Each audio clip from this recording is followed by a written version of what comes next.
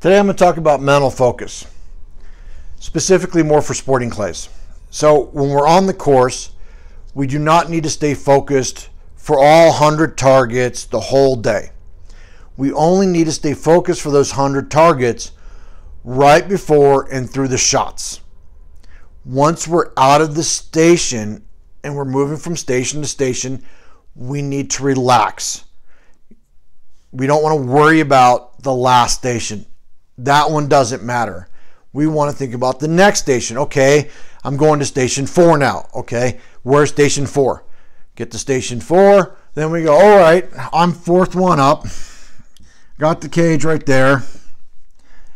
Now, oh, look, we have a chandelle coming over here. Or, we have a crosser going this way. That's it. That's all we need to know. Oh, so it's coming across. So this is the first one. This is the second one. Great. Now, I know where they're coming from, so I have an idea where to look. I know where they're going. And then right before we get up there, so I'm on deck, I'm the next one up. Then I'm like, okay, where do I want to break this target? So I'll pick my break point, pick my focal point, break point. I'm doing that at that point. Before then, just watching a few targets. Then when my turn comes up, all right, now I run through my pre-shot routine. How exactly am I going to break this one? How exactly I fine-tune it. Shoot my pairs. If I make a mistake, make a correction. Then once I'm done with that station, I'll watch targets for my squad mates to see if I see a chip, but that's it. I'm not trying to do hard focus on the targets. You don't want hard focus on the targets when you're out of the cage. You want to just relax. You move on to the next station. You wipe this one clean. Now we're starting all over again.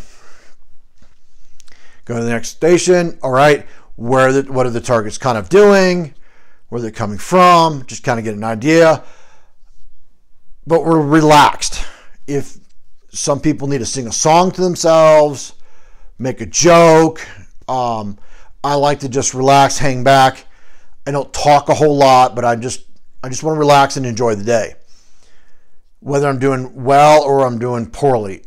Because if I do bad on a station, the next station I'm going, I can just run that one. If you are trying to stay fully focused like you're in the cage from station to station, you're going to drive yourself absolutely nuts.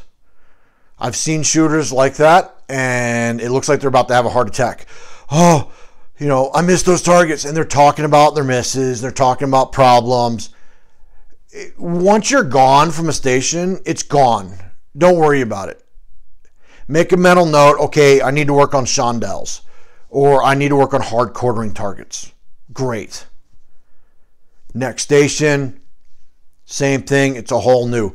So the one way to look at it is it's not on a 14 station course, it's not a 100 target event. It's 14 separate little events. So that way when you're done with station 1, that one's done. That tournament's over. Now we're going to station 2. Now we start new, we're fresh. We have no score on station 2. Now we shoot station 2. Okay, we're done with that one. We ran it, we missed a couple, doesn't matter. Now it's just station 3. That's the only one that kind of matters. We want to learn how to relax in between stations, let bad shots go, focus in on good stuff, enjoy your time out there. I hope this helps you break more targets. Check out my website, deanblanchard.com. Contact me for lessons. Thanks.